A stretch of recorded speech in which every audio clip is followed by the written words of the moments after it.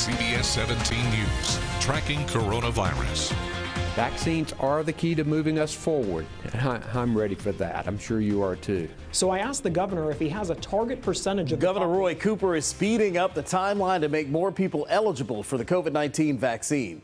Starting in just 2 weeks, every adult who wants to get a vaccine can get a spot in line. Good evening, everyone. Thanks for joining us. I'm Rod Carter. I'm Angela Taylor. With the governor's announcement today, that gives people in vaccine groups 1 through 4 just 2 weeks to get their vaccine before even more people start booking those appointments.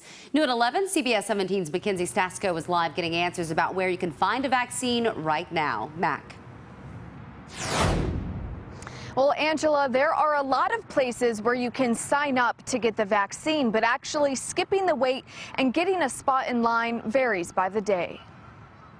Beyond the health department, hospitals, and big pharmacies, you can request a vaccine from at least 59 other places in Wake County, including dozens of small local pharmacies like A to Z in Cary. We started giving the vaccines February 23rd, and we've done over 100 a week since then. It's been a lot of work. I've had 2 volunteers come and help with answering the phones and scheduling and doing some of the paperwork. This is Kristen. Can I help you? Owner and pharmacist Kristen Moore says they're working through their batch of second doses.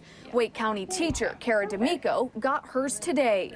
I had another teacher friend call me, let me know that A to Z was doing shots, and they called, got a next day appointment, and they've been fantastic. So this is my second shot. Chances are you'll have to wait. Moore tells me her pharmacy is working through a wait list and won't get a new supply of first doses until April 20th. I think a lot of the pharmacies are kind of in that same boat because we all kind of started the same week or 2 weeks. So there's not a lot of first doses available from the smaller pharmacies.